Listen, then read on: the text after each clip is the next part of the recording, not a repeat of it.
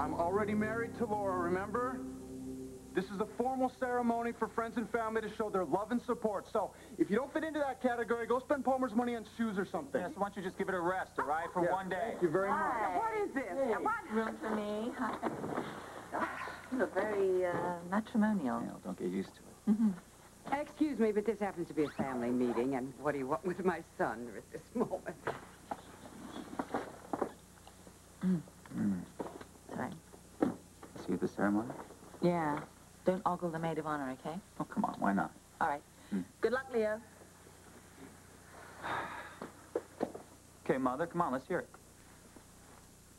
Well, I would hope you'd aim slightly higher than some shell-shocked ex-spy whose past is so sordid you couldn't begin to unravel it. Aim higher for what?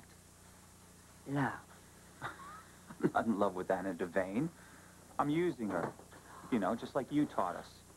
Love them, leave them, don't leave any fingerprints. And after all, you are the master, right? We're merely your pupils. All right, stop it, please. Both of you, please just stop it.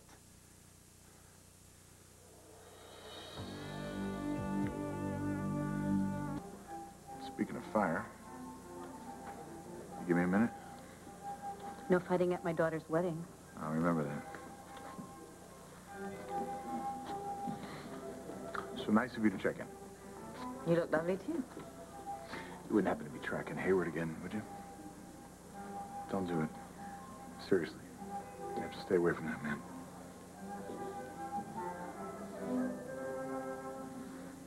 You know, I've heard that weddings bring out the worst in families, but in this dysfunctional group, it's exaggerated 100-fold. You're absolutely right. I'm sorry, okay? Just let it go. All right? Well, I'm not, because, David, someone has to remind your brother this marriage is a sham, heading straight for disaster. Shut up, Vanessa, please. First off, the truth is, David, you are remarrying a woman you didn't want to marry in the first place, my dear, out of some bizarre, you know, martyr-like desire to prove yourself even a better man. Oh, Mom, would you please just go? Don't even stay for the ceremony, please.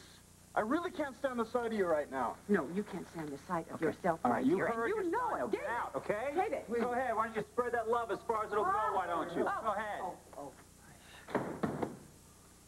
You all right? Yeah,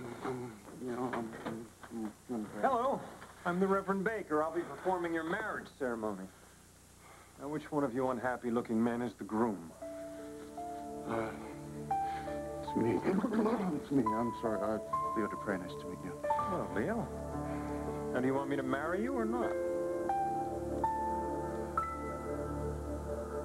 Actually, you know, I wanted to thank you for asking, because, yes, I have been tracking David, and I found him. Why are you being so righteous? Why are you being so nosy? Because I was in the ER when they let you in. You didn't look so hot. When you saw Hayward, you were scared stiff. You grabbed me, you said it wasn't an accident, and then you whispered Proteus. Well, it doesn't take a genius to figure out what you think you know. It doesn't? Proteus is the alias for the biggest drug dealer this town has ever known. If David Hayward knows or is involved... What?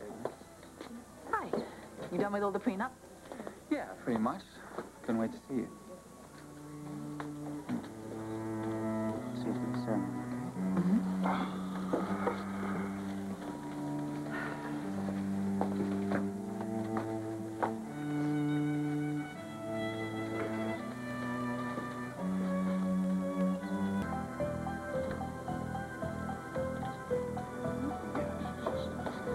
She's coming, right? Yeah, I think so. Well, you did see her. Yeah, she's... Okay. So...